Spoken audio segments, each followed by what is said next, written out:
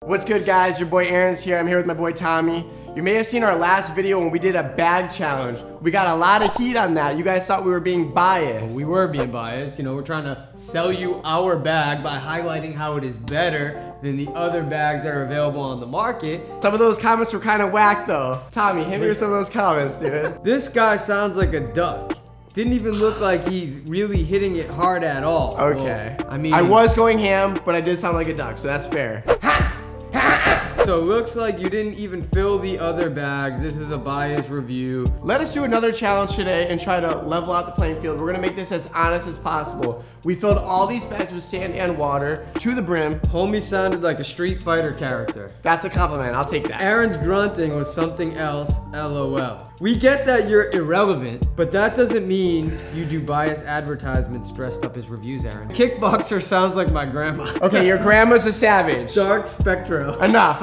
Let's get into this. I'm not done yet. We have 3 bags here, and today we have 3 very heavy hitters coming in to test these bags. 3 big motherfuckers here. So they're gonna be hitting this thing for 1 minute, and they're gonna be judging it based on how well it performs while they're doing this boxing or kickboxing workout. Now, Aaron, when it comes to a heavy bag, what are some performance factors to look out for? How much does the bag move? How much noise does it make? How much does it tilt when you hit it? And lastly, how does it feel when you hit it? That's the most important thing right there. Remember to subscribe in the link below if you're interested in more boxing and kickboxing videos just like this. Now we're gonna start with the Everlast Elite bag. Mike's gonna hit it for 1 minute straight. PJ, you ready? Let's get started in 3, 2, 1.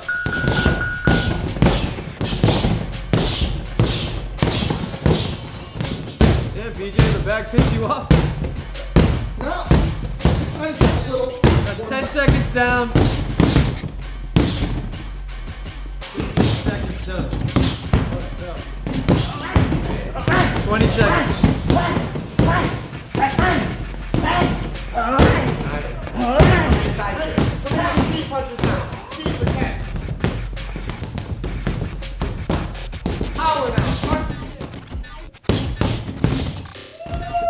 PJ, Let's go, baby! I thought you were a heavyweight. Push! 15 seconds. Hey! Now one up. Nice. Now move back. 3, 2, and 1. I got a little tool here. Let's measure how far he moved that thing. So when it started, we had it right here on the edge of this tape. And he moved it about 32 inches in a minute. 32 inches.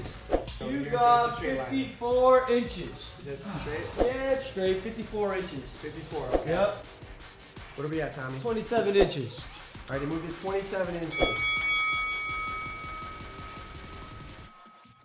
All right, PJ, next up is the FightCamp Bag. Now, I want you to go all out. I want you to really hit this thing because people talk a lot of shit on YouTube. Yeah. They say that we're faking it or whatever. Somebody's not really hitting it. I want you to hit this thing as hard as you can. We got a lot in common. You know, I've been lifting, I've been doing a little CrossFit, so let's do a little comparison right here. I'm getting You know what I'm saying? I'm About the getting same, right? Aaron, You let got the me a man little work. bit. You Okay, got the me. man work.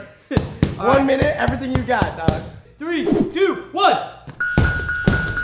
Out of the square, PJ. Get out of the square. Show me some knees. That's 10 seconds. As hard as you can, man. Come on, you can hit it harder, right? Let's go. 20 seconds down. Now power, not come. Mike, people are gonna say he wasn't hitting this thing as hard as he could. That's what they're gonna say. I can see it now. Nobody can move this bag yet. Can Mike move the bag? Halfway. Come on, man. You can move this, Pete. Come on. 215 pounds.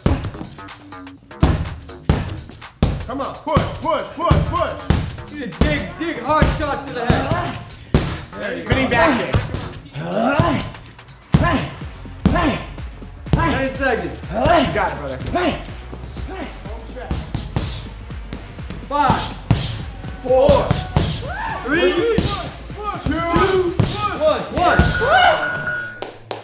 Tape measure, Aaron. I don't even need it. Let's just put it away because the bag didn't move. I don't think we're gonna need that. Nobody can move this bag. Yeah, I don't think I need the tape measure right now. The bag's still in place, of course. The bag didn't move because it's sitting in our bag ring and just because it's sturdier, right? And everyone's gonna be like, oh, but the other bags, you didn't put it in that thing. Well, it doesn't come with the other bag. We invented it for our bag. It fits our bag. The other bags don't have it. It's our invention. We got our third and final bag, the Everlast Powercore right here. It's a little spring action on it. I think PJ's a little tired. We didn't give you too much of a rest. So you probably shouldn't be able to move this one that much. Okay. Now, all right, hey, let's get started. 3, 2, 1, go.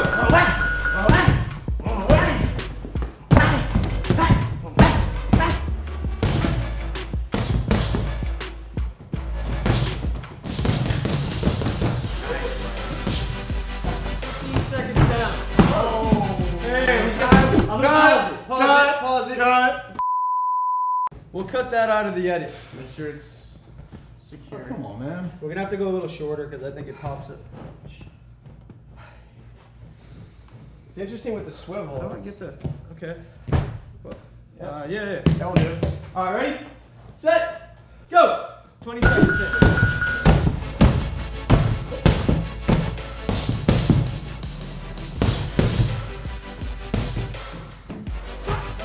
Don't let it fall off again. No. Time. That's enough time. That's like a minute anyways. All right. That thing sucked. Yeah, no uppercuts. It's got kind of like a little like lock system, but then when you're hitting it, it's popping it out of the lock system and putting it in the groove part, and it's popping it out. But just hit it with no uppercuts. 20 seconds. 3, 2, 1, go. Straight punch is over. Hook this time. 20 seconds. Yeah.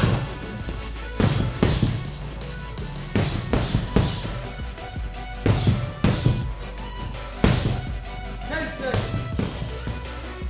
5 seconds. 3, 2, 1. Time.